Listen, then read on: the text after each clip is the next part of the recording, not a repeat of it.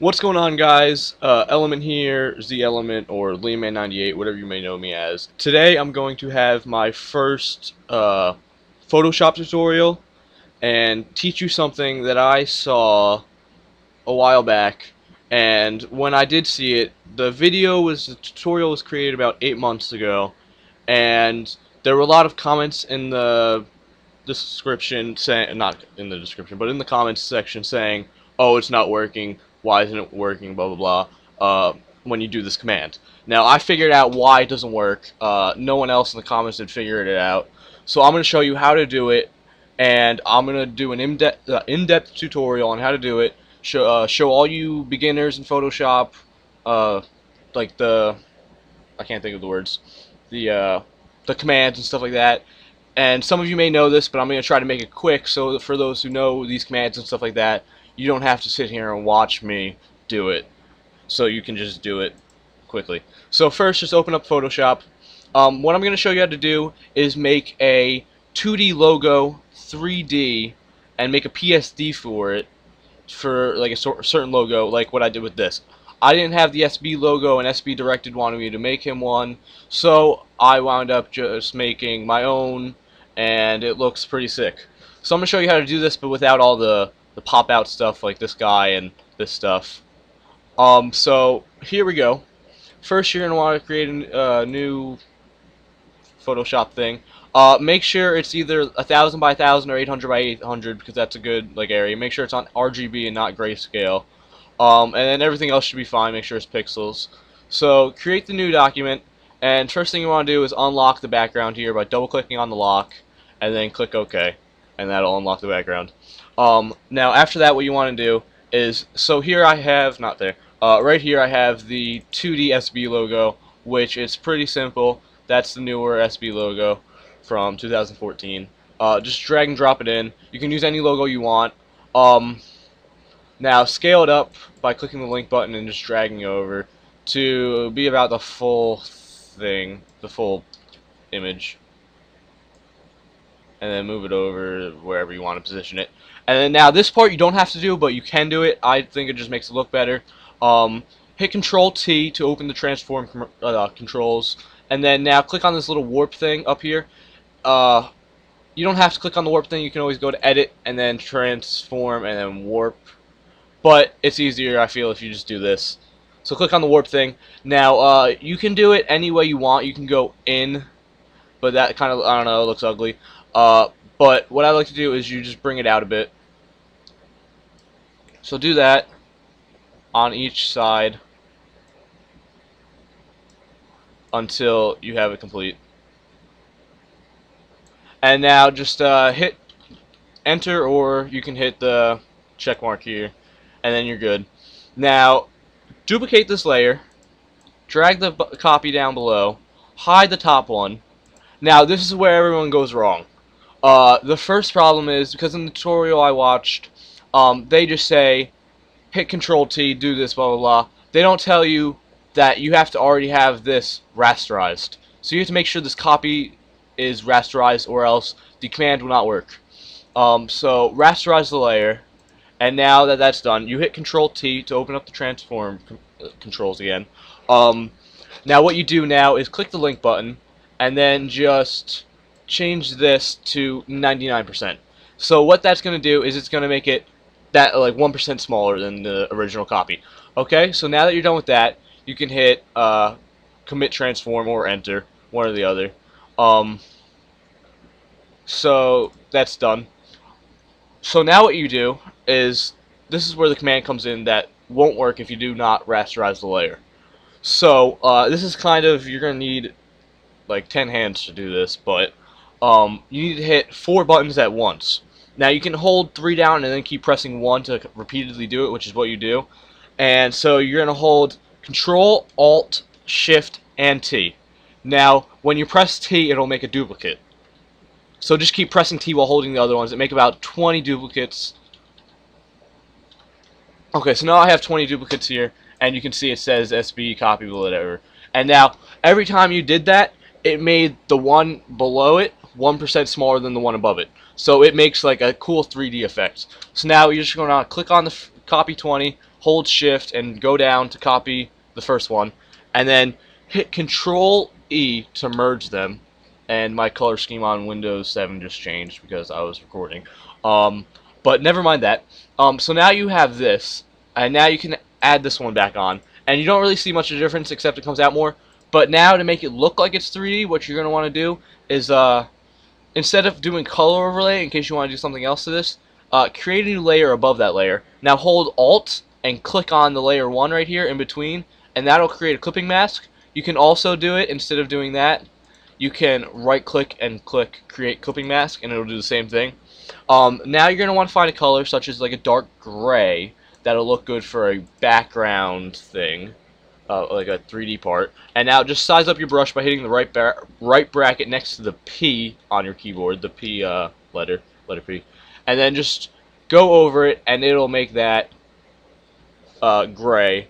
So now it looks 3D, but what you want to do now to make it look even better is basically just click on your first layer again, hold Control on your keyboard while clicking on the image here.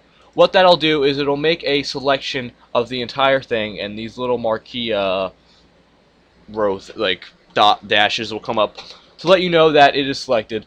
Now, what you can do there is click on the marquee tool. There's another way to do it, but I forget. Oh, first off, sorry about that. You need to create a new layer, and then click on the marquee tool, and then you can hit stroke.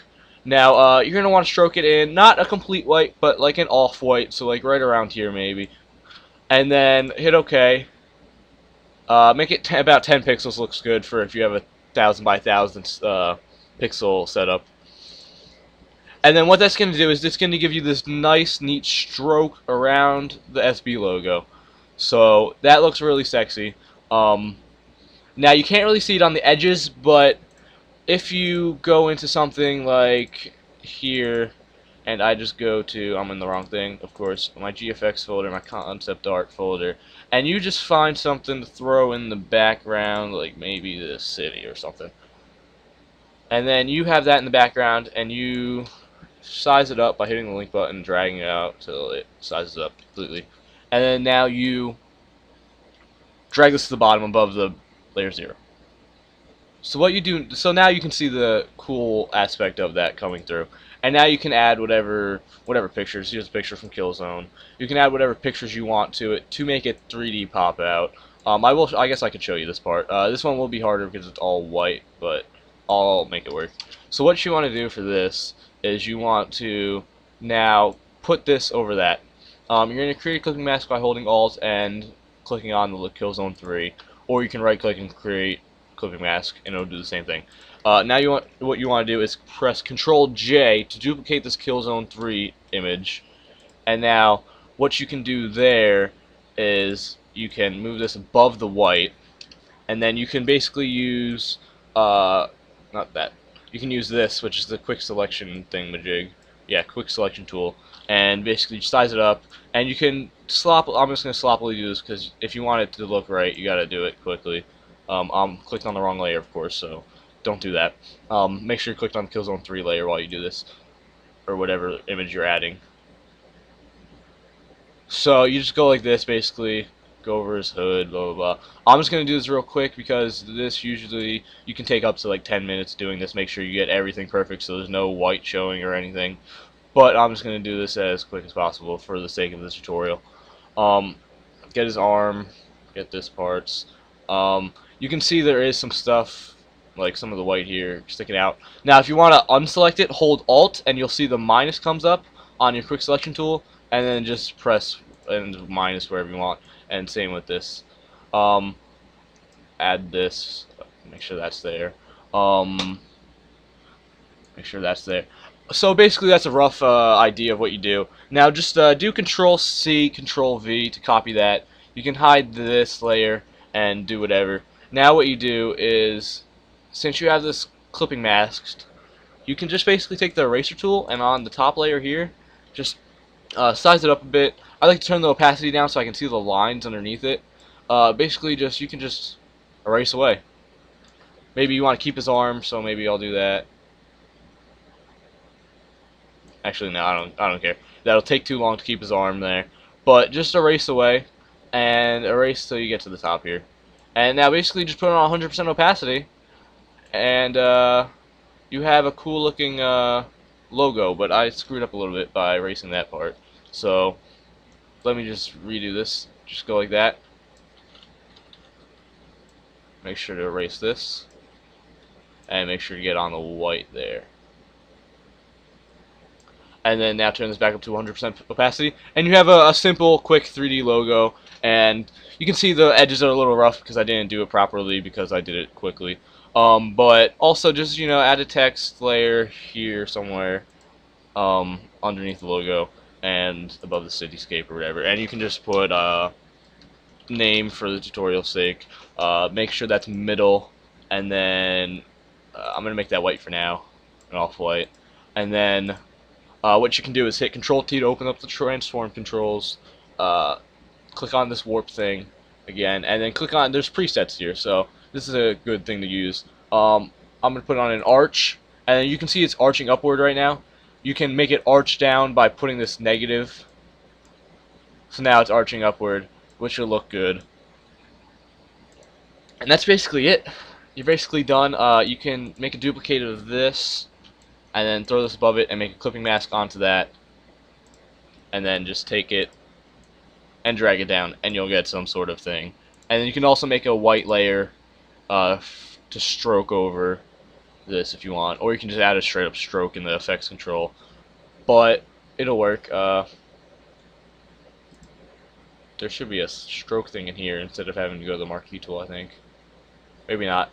Maybe I'm seeing stuff, but that's basically it. You can just go to the marquee tool and right click stroke, and then temp. You can make this a little bit smaller because it's the name, so it'll be less. So make this like 6 maybe, and see how it looks. And then Control D to deselect, so you get rid of those lines. And now you have a simple, cool, quick 3D logo that took me, I don't know how long. It took me 12 minutes to make. Doing the tutorial.